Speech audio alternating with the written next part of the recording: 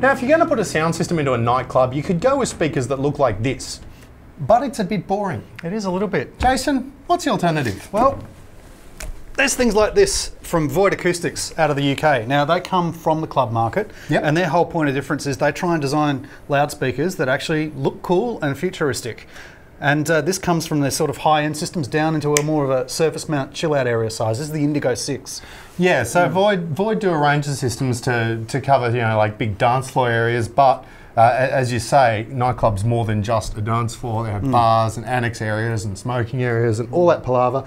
If you want it in different colours, you can get it in different colours. Yep. This one's red to match my t-shirt. Yeah, and has glitter in it. And it has glitter. Indeed, these don't stand up by themselves. That's why we're holding them. That's why we're holding them. But there is a very good mounting bracket, which is nice and secure. And another nice aspect of the installation is 8-ohm unit, which means you can hang a couple of them in parallel off the same line. And to that end, what VOID has actually done is they've put on the Phoenix connector 2 sets of positive and 2 sets of negative terminals, which means you can quite easily daisy chain from this box to the next box. I mean, you probably have ones in the same colour, but I think they still sound the same. Yeah. I mean, that's just a really nice feature for the installer, which goes well with the bracket, I think.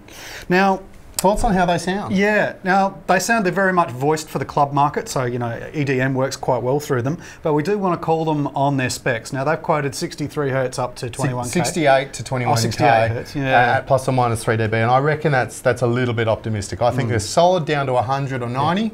But they do roll off after that. But for me, I think the reality is, if I was putting these in, I'd probably add the sub in. Yeah, there's an Indigo sub, and it sort of looks like this upside down and bigger. Again, very cool looking. And if you're going to go for a VOID product, you're going for the look. I mean, the sound's fine, but you're really going to go for just how much of a visual impact they can make in a club environment. Yeah, and I think a really nice strong point for VOID is what they've done with the look is that they've created something that designers and the people who actually specify the look of a club and the theming are going to love. Yeah.